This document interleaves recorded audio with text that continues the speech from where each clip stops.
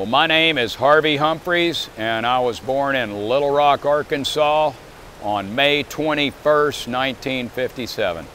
Well, my early days of swimming was I was very small and very sick as a child, in and out of the hospital, illnesses, and my mother was a competitive swimmer, and she knew the swim coach in Little Rock, Arkansas, and she put me on the team when I was 7 years old for health reasons. And I swam, and I didn't really enjoy it that much, but I did it because I was supposed to. And then I got to be getting close to 12 years old, and I said, how long do I have to do this? And she finally said, well, if you still want to if you don't want to swim anymore, you swim till you're 12 and then you can quit. So I quit when I was 12, missed it when I was 13, started back when I was 14 and never stopped, and I loved it ever since. Then the way I got into coaching swimming was I started out by teaching swim lessons. By the time I was about 14 years old, our coach in Little Rock kind of supported the fact that he had a swim team by a swim school that he had. And they were very good at what they did, and I had some great mentors as far as being a swim instructor. And so by the time I was 15, I was drown-proofing babies. And we were bringing them in all summer long. We'd have a practice, then we'd drown-proof babies after practice till lunch, and then we'd eat. We'd drown-proof babies till afternoon practice, then we'd practice in the evening, then we'd go home. So it was a full day.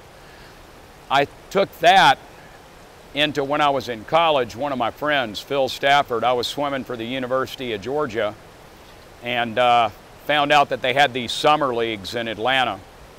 And Jack Hare, another guy that was swimming with us at the time, was coaching Rivermont Country Club. Phil Stafford was coaching at the Branches. He was my roommate. He introduced me to Jack Hare.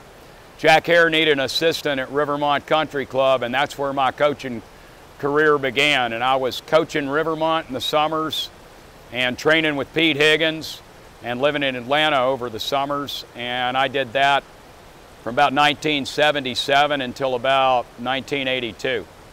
As far as titles and records and stuff that UGA had accomplished while I was fortunate to be on the staff, well, the most important record was actually had nothing to do with swimming, but it was something that I felt was really important. And that was the number of NCAA postgraduate scholarship winners that we had.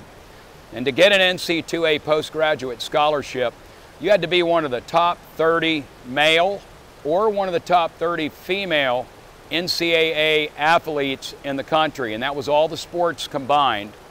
And so only 30 people out of Division I athletes, men, and Division I athletes, women, got the award, and it was based on your academic performance, your athletic performance, and your leadership in the community. So you can imagine how hard it would be to get this. And our first person to get it actually was Virginia Dietrich, who was a dynamo swimmer, and it was in 1986. And since 1986, going up until now, we have since had 36 NCAA postgraduate scholarship winners. Well, as far as what my coaching experience has done for my life, it's taught me how important people really are, and how every athlete that you coach is a potential story that you're going to have by the time you finish coaching them that's going to impact somebody else's life. And it could just be how they overcame adversity and they may not have ever traveled.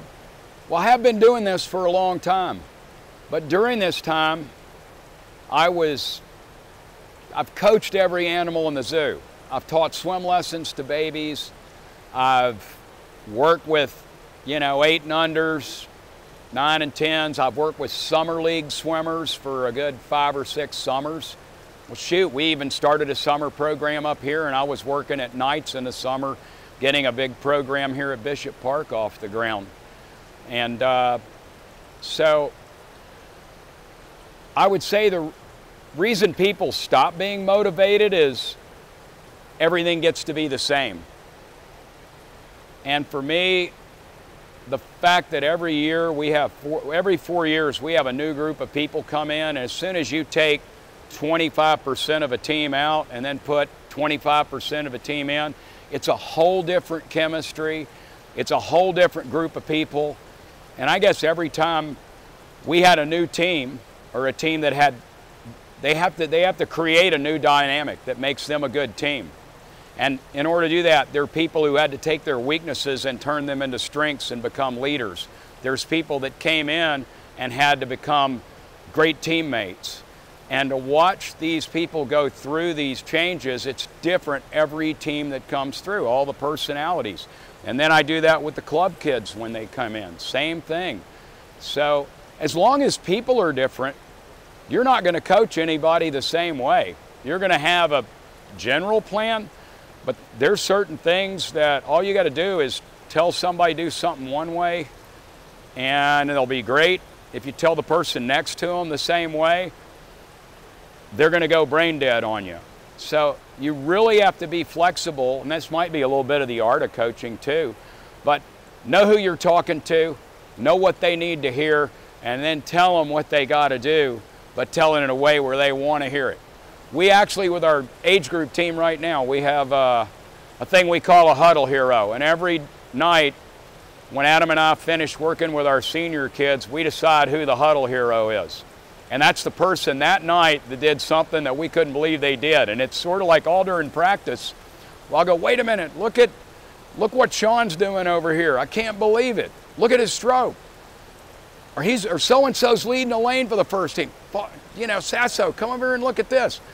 And then that's going to be our huddle hero. And we bring the kids out and we tell them what we saw. And then that person gets to come up with one word that's going to be a one-word cheer. And then we all finish every practice. Where everybody comes in, you count to 3, and that person has to yell really loud. And it's so fun watching somebody that is so timid yell loud enough where your hair comes up. Super speed on 3, 1, 2, 3. So I can't wait to see who our huddle hero is going to be tomorrow. So I guess that's why it's fun to come in and do this stuff.